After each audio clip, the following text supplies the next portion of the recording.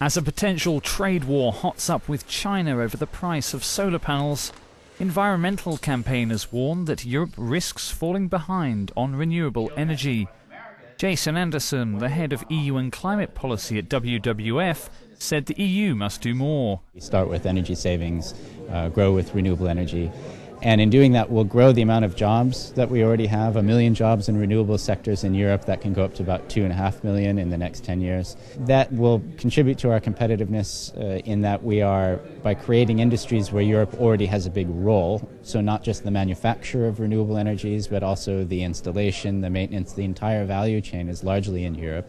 The World Bank says since 1990, China has seen the greatest expansion of renewables, which now account for 18% of the global energy mix.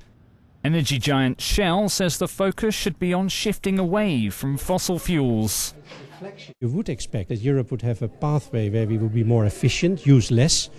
We grow renewables, but with a focus on innovation, and we would use more gas and less coal, because gas will save you half of the CO2 compared to coal into power generation.